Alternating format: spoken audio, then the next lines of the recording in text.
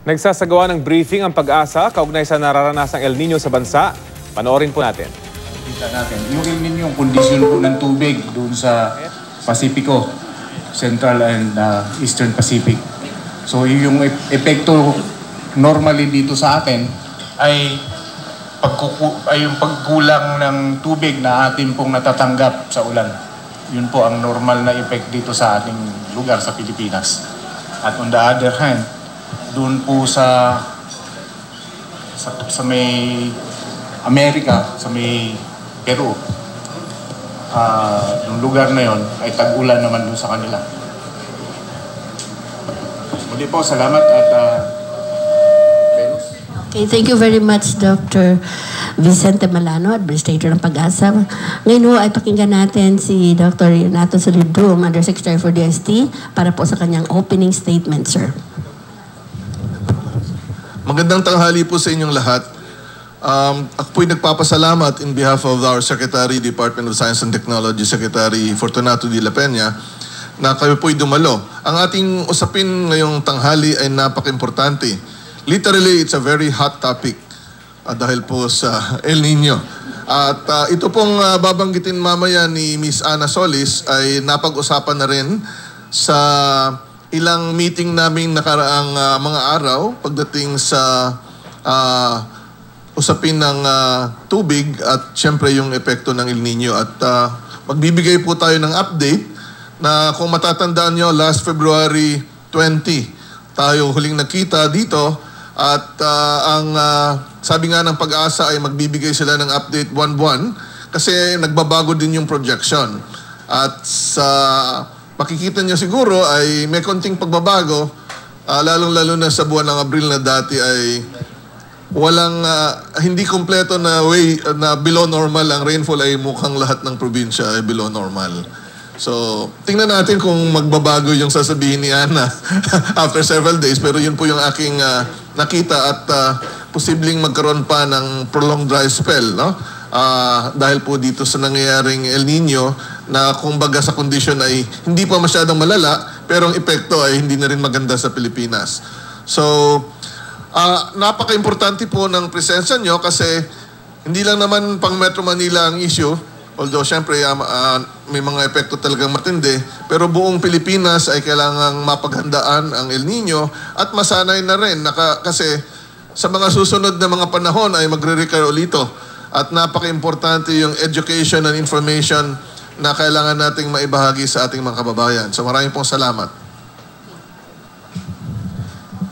Okay, thank you very much, Yusek Solidum, for that opening statement. Ngayon ho ay pakinggan na po natin si Ana sa kanyang update.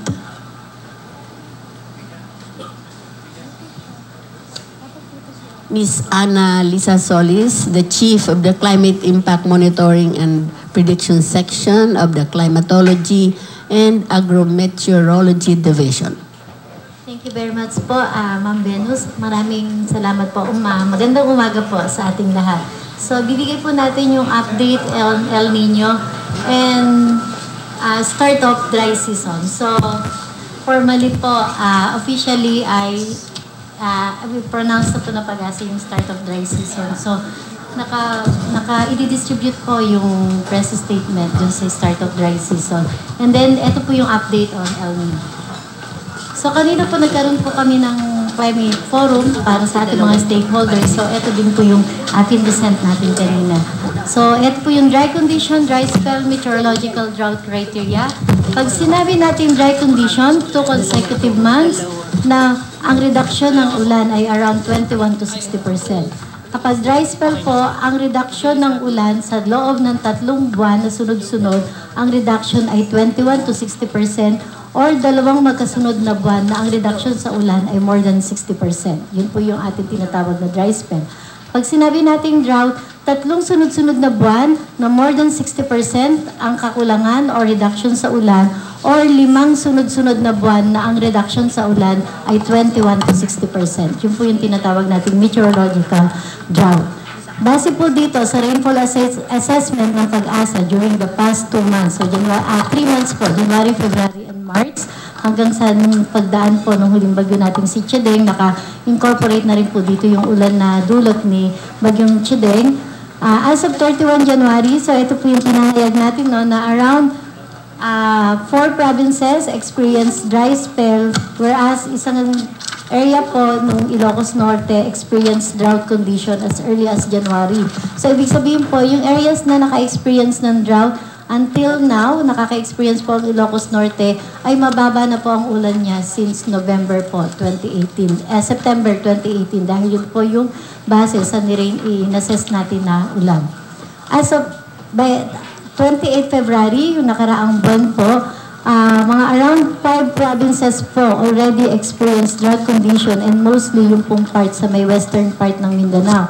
So yan po yung Zamboanga del Sur, Zamboanga Sibugay, Maguindanao, and Sulu. And then still Ilocos Norte under drought po as of Feb 28. As of March 19, kasama na po dito yung ulan na dulot ng bagyong si Chideng. Although nakikita po natin na may pag-uulan si Chideng, ay yung pong mga areas ng yun ay talagang pong pinorcast ng Pag-asa na normal rainfall condition or near normal, na talaga may ulan po siya. So meaning po, yung mga areas na pinorcast natin that still under dry spell and drought condition, hindi po siya nakabawi noong nagdaang bagyo na dulot ni Chideng, yung mga areas na natin sa Mindanao. Kaya po nakikita natin dyan, lumala pa po yung dry spell or meteorological drought condition sa Mindanao. So meron po kabilang na dyan ang Zamboanga del Norte, Misamis Occidental at Tawi-Tawi, doon sa dati pong mga naapektuhan na meteorological drought sa may parte ng Mindanao. At mapapansin din po natin, as of March 19 na ulan natin, there are already 55 provinces already experienced dry spell.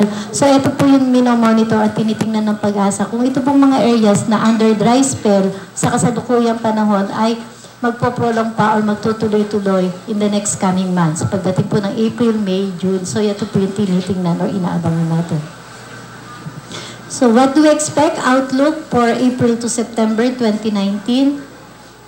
So simply yung way below normal, near normal, and above normal rainfall. So ito po yung sinasabi nating reduction or kakulangan din sa tubig ulan na pinakita natin kanina dun sa inassess po nating dry spell and drought. Base po sa forecast ng Pag-asa, ito po yung latest na pinalabas natin. Makikita po natin marami pa rin pong pula at kadilawan. And normally po ay kokonti po yung normal na ulan natin na natatanggap pag April. Yung dulot po nitong tinatawag na El Niño ay mas tumindi pa po yung pagiging dry spell, pagiging dry condition niya. At yung pong mga areas na sinabi natin kanina ay posible pong maapektuhan pa rin po ng meteorological drought condition. So makikita po natin way below normal to below normal pa rin po pagdating ng April. Ngayong Mayo, napadating base po sa forecast ng Pag-asa, DOST. So near normal to above normal rainfall condition. Although near normal at